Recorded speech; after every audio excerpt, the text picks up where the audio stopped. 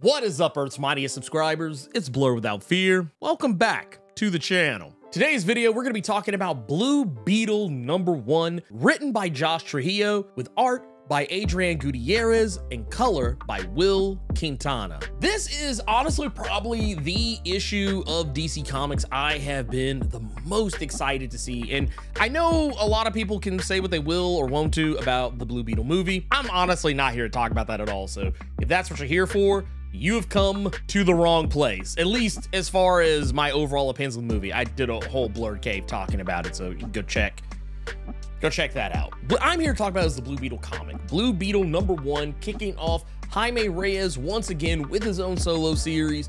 And in this one, he's back. He is badder than ever. And I love that, we're once again, because, a lot of the last bit of, or last crop rather, of Blue Beetle stories have been written by Josh Trujillo. So there's going to be a lot more consistency here with coming over from Blue Beetle Graduation Day, and it's almost as if it picks up almost right where it left off, though it actually doesn't. And it's been a little bit of time since the end of Blue Beetle Graduation Day, but the plot threads from that are still large and in charge. The Horizon, who are basically the nicer version of the Reach, the very same conglomerate of aliens that created the Blue Beetle tech and armor.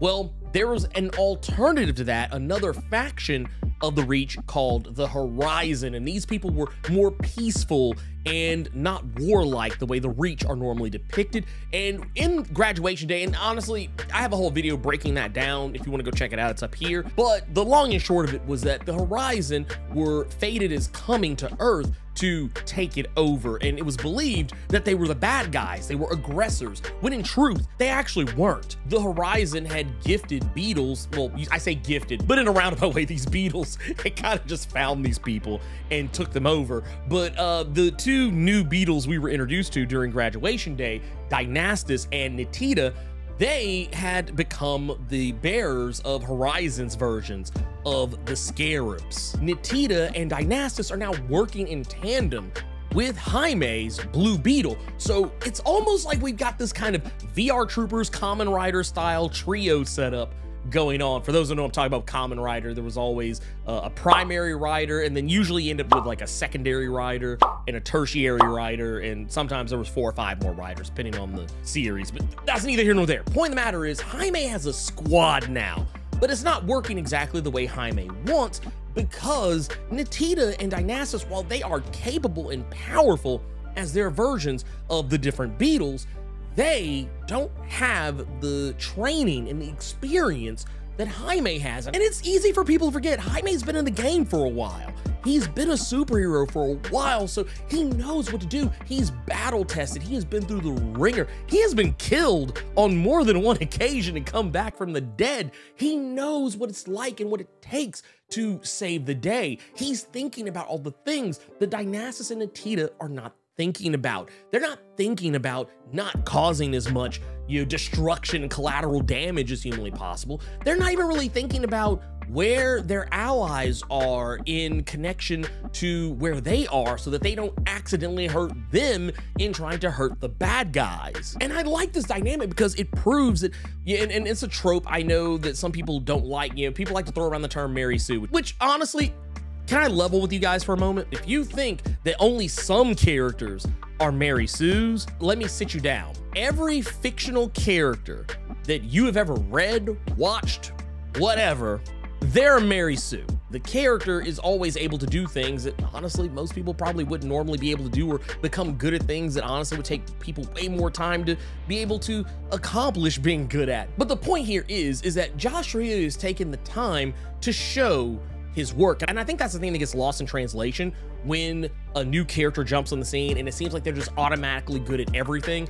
I think we sometimes forget that there's time between the moments that we see them in panels. Not every time we see them is literally just seconds after we saw them last. Sometimes there's months in between that, and sometimes there's training that we don't get to see. And we're kind of seeing that here. Nitida and Dynastus are not good at this yet. Yeah, they can whip some ass, but they're not good at saving the day yet. And that's what Jaime is there to do. He's there to help them get to that level that he's at. That's something Ted Kord even goes as far as to say himself, that you were like them when you first started, but now you're not, and you are the best person to teach them how to be just like you. I want to put this out. This is not the first time Ted Kord has put genuine respect on Jaime Reyes' name. However, this is one of those moments I really like because it kind of honestly reminded me a lot of the time of how we would see characters like Miles Morales and Peter Parker over on the Marvel side of things interact, where when Miles was feeling down on himself and feeling like, oh, well, maybe I shouldn't be Spider-Man, whatever, Peter Parker comes along and says, no, you're Spider-Man. I like seeing the old guard, reach out to the new guard and be like, don't try and be the next me, be the next you. And I feel like this was such a great and genuine moment, and honestly, that is why I was worried for Ted Kord's life, and rightfully so, because we are introduced in this comic to a new beetle, a Red Beetle or Scarlet Beetle, if you will. This is something I was actually wondering if Trujillo would actually do, because I talked about this in my video for graduation day, that I wondered if maybe he was going to bring over characters like Black Beetle. And while we haven't seen a Black Beetle yet, we definitely see this Red Beetle, who we don't have a name for yet. Let me cut my own self off. By the way, I'm future Blerd Without Fear, cutting in on present day Blerd Without Fear, because while I was editing this video, I stumbled across an interview with Josh Trujillo where he made the reveal that the character in question is named Blood Scarab. This character's name is not mentioned in the comic itself, but in this interview it is, and Josh Trujillo has revealed that this character, Blood Scarab, is someone who has ties to the original Blue Beetle Dan Garrett, which would lend some credence to why they did the whole prologue deal, reminding readers of who was the original possessor of Kaji Da, the Blue Beetle Scarab that gives Jaime Reyes his power. Beyond that, I don't really have any idea what that connection could potentially be, because admittedly, while I'm a huge fan of Jaime Reyes' Blue Beetle, and I like Ted Kord just fine, I never really knew a whole heap of a lot about Dan Garrett, other than the fact that he existed and that he actually was able to use the power of Kaji Da when Ted Kord could not, and Jaime eventually could. So yeah, I don't really know how all that's gonna play into this. I will say I'm pretty sure this won't have much to do with the New 52's Blood Beetle. God bless anyone who remembers Blood Beetle, but yeah, I don't know if any of that's gonna actually have any bearing on any of this, but I'm sure something will come up to some degree or another. I know some people are probably thinking the low-hanging fruit is that this character is very likely Brenda. I don't think that's the case. If it is, it would be really weird. But then again, Paco was Blood Beetle for New York Minute, so who knows, maybe that's the case. I hope we're not taking old leftovers and reheating them and throwing them in this comic, but we'll just have to wait and see. Also, while future Blerd Without Fear has your attention, I've noticed, looking into the historical record of the past, you have not clicked that like button, and you have also not clicked subscribe and tap that notification bell so you can make sure that you are always up to date with all my videos breaking down comics like this one, Blue Beetle, as well as other comics from DC and Marvel and wherever else. So make sure you do that. Anyways, handing the reins back over to present day Blerd Without Fear, let's get back to the video.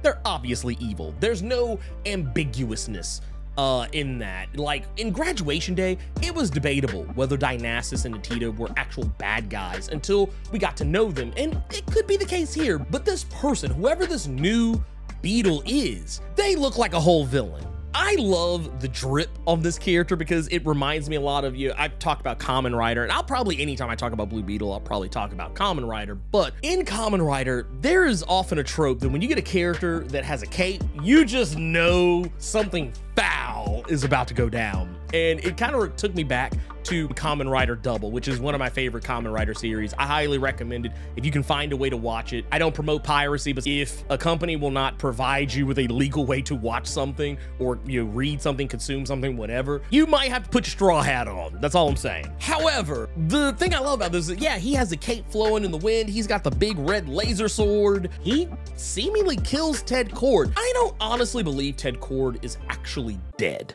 I don't believe that, but I don't think he's gonna be long for this earth. I mean, if anything, he might survive. Ted Kord has all kinds of crazy technology that could honestly keep him from dying. I wouldn't be surprised if he were able to ignore the clarion call of the pearly gates. But Jaime just slick lost a mentor, and I feel like that is going to be massive because he and Ted Kord are really close. They're cool with one another. They're boys, you know, and he's been very much like, I think, you know, say what you will about, you know, Ted Kord as a Blue Beetle, but I feel like of any of the superheroes in existence right now who could be mentoring younger heroes to take on their mantle, I feel like Ted Kord is probably one of the better ones who has handled it particularly well. Rip for Ted Kord. Anyways, if you enjoyed this video, do the YouTube thing, like, share, comment, subscribe, and make sure you tap that notification bell so that way you don't miss out on any of the videos that I put out. Thank you for taking the time to watch this video, and until next time, let me know what you thought about Blue Beetle